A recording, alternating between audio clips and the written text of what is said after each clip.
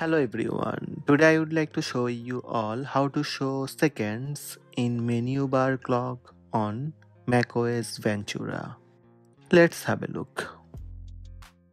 First, click Apple logo at the top left corner of the screen, then click System Settings. In System Settings, click on Control Center in the sidebar. On the right panel, scroll down Control Center window and look for the Menu Bar Only section. Under Menu Bar Only, click on the clock options to change the clock settings.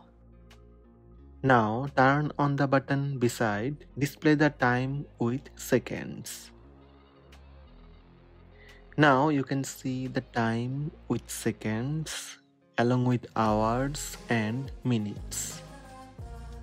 That's it. These are the steps to show seconds in menu bar clock on macOS Ventura.